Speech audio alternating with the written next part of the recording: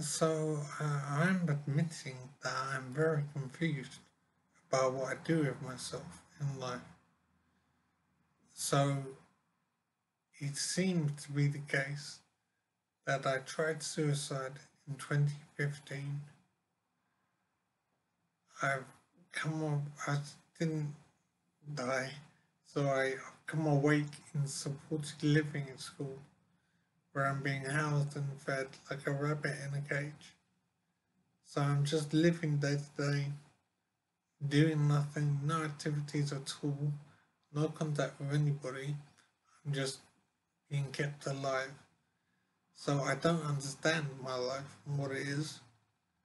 I don't understand why I would have tried suicide because part of the injuries has been partial disablement and also complete loss of memory.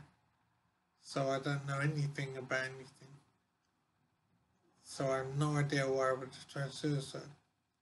But it is completely amazing to know this. Well, I don't know, but I think this, and I don't know what to do with myself. I am just being maintained here, and I'm living day to day, doing absolutely nothing. There are no classes, there's no therapy, no contact with anybody. I'm just being maintained. And this isn't a complaint, this is just a description of a basically insane life, just surviving.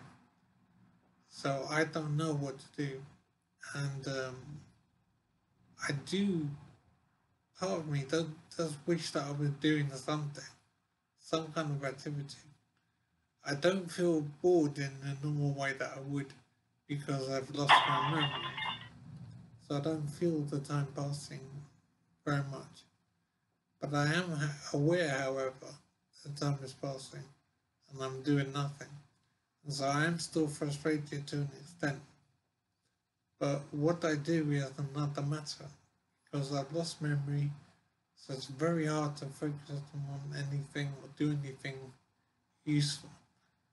So I'm complaining for the sake of complaining because I don't see that stuff can do anything for me, to be honest. But I do wish I was doing something um, because life is very strange right now and very empty. So I'm just surviving for now.